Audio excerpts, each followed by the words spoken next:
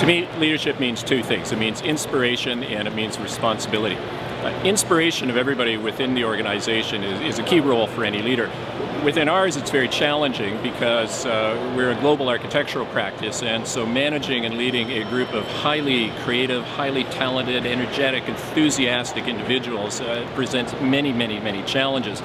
The goal has to be creating a structure in an organization that will allow them to provide the best service to our clients, to contribute to the vision and the goals and the strategy of the firm as we continue to grow, but also for them to realize their individual potential in whatever endeavor it is they undertake within the firm.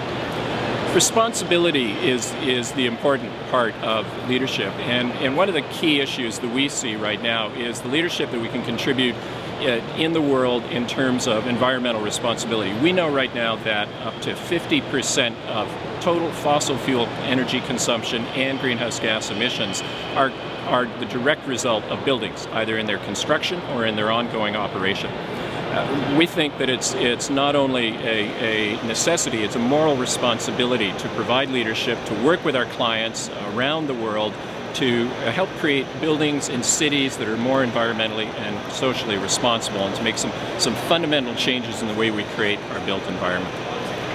What I think is really interesting about a leadership role at this time as a Canadian working on the international stage is the unique abilities and background and exposure we have in Canada. Our ability in our multicultural society to understand, to appreciate other cultures, to both contribute and to learn from them, I think uniquely positions Canadians in a leadership role in the world today, particularly in the professional and knowledge services industries.